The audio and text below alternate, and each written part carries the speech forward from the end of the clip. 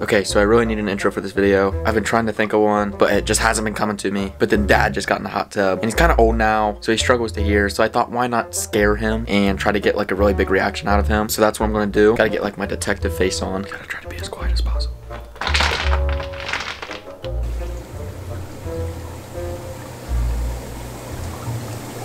What are you doing? Oh my gosh! Stupid! Caleb, I don't have a shirt on.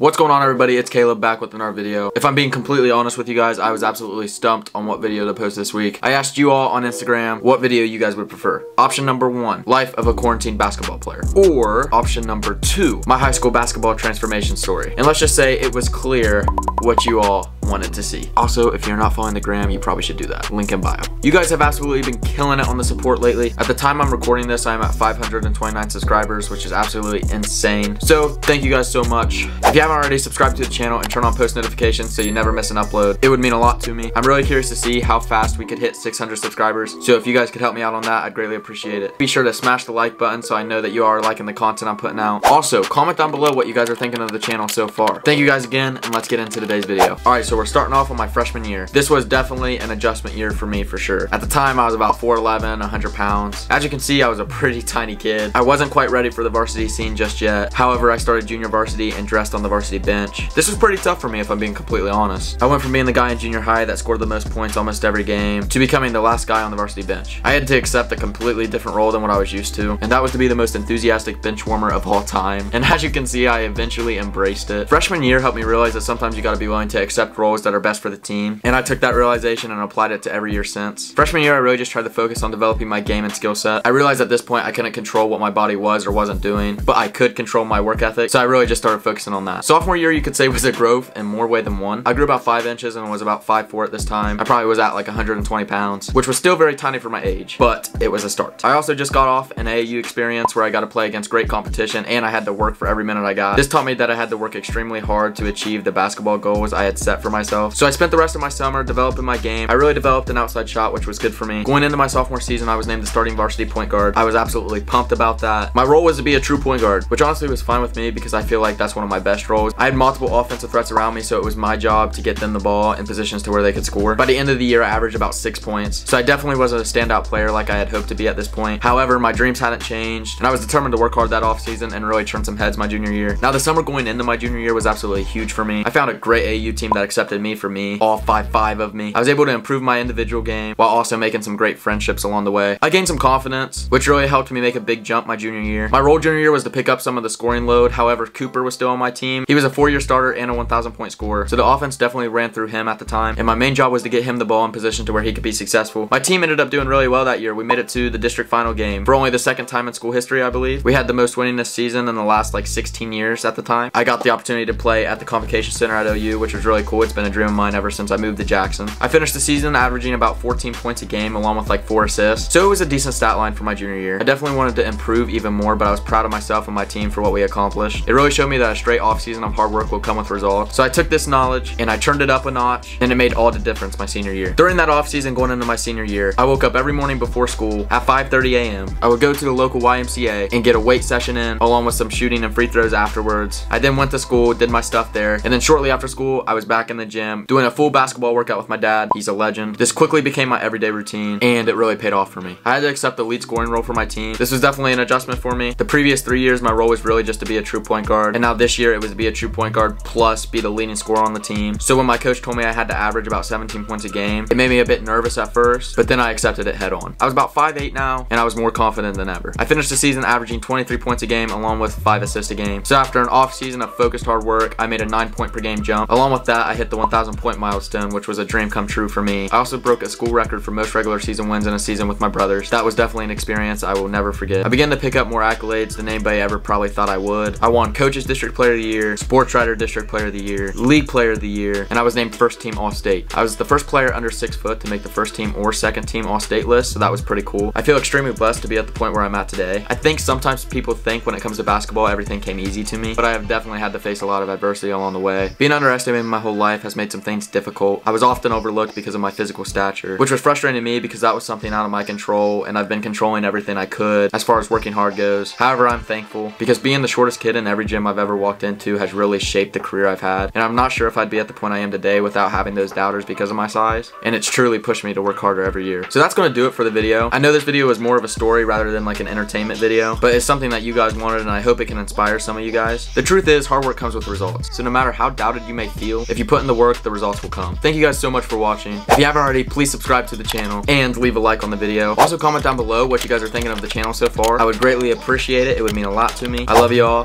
Thanks again, and until next time, peace.